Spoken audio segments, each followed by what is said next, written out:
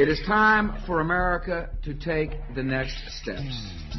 Today I announce a new plan to explore space and extend a human presence across our solar system.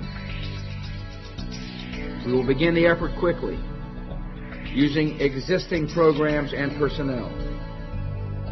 We will make steady progress, one mission, one voyage, one landing at a time.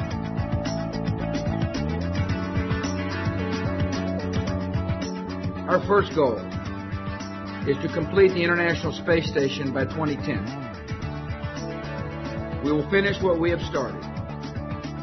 We will meet our obligations to our 15 international partners on this project. We will focus our future research aboard the station on the long-term effects of space travel on human biology. Research on board the station and here on Earth will help us better understand and overcome the obstacles that limit exploration. Through these efforts, we will develop the skills and techniques necessary to sustain further space exploration.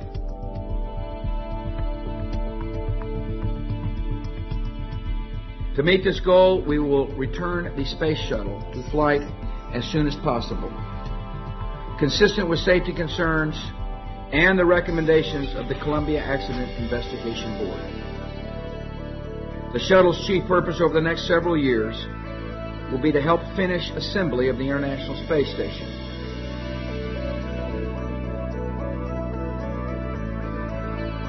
Our second goal is to develop and test a new spacecraft, the Crew Exploration Vehicle, by 2008 and to conduct the first manned mission no later than 2014.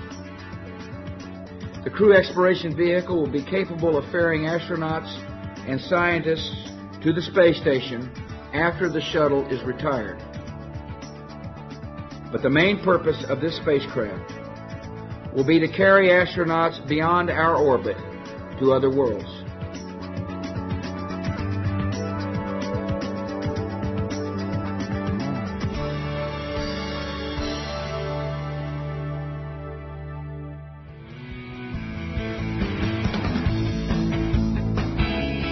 Our third goal is to return to the moon by 2020 as the launching point for missions beyond. Beginning no later than 2008, we will send a series of robotic missions to the lunar surface to research and prepare for future human exploration. Using the Crew Exploration Vehicle, we will undertake extended human missions to the moon as early as 2015, with the goal of living and working there for increasingly extended periods of time. Returning to the moon is an important step for our space program. Establishing an extended human presence on the moon could vastly reduce the cost of further space exploration, making possible ever more ambitious missions. Also, the moon is home to abundant resources. Its soil contains raw materials that might be harvested and processed into rocket fuel or breathable air. We can use our time on the moon to develop and test new approaches and technologies and systems that will allow us to function in other more challenging environments. The moon is a logical step toward further progress and achievement.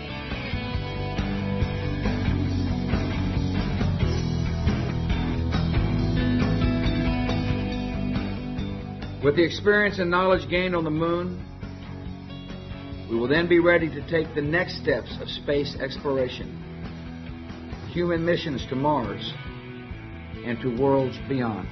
Robotic missions will serve as trailblazers, the advance guard to the unknown. Probes, landers, and other vehicles of this kind continue to prove their worth, sending spectacular images and vast amounts of data back to Earth.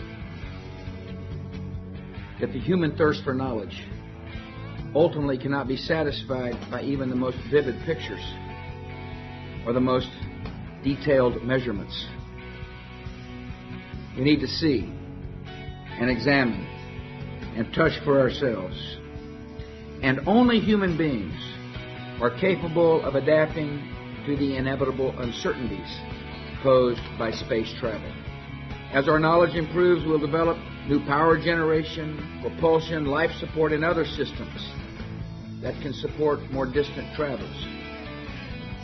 We do not know where this journey will end, yet we know this: human beings are headed into the cosmos. The vision I outlined today is a journey, not a race. We choose to explore space because doing so improves our lives and lifts our national spirit. So let us continue the journey.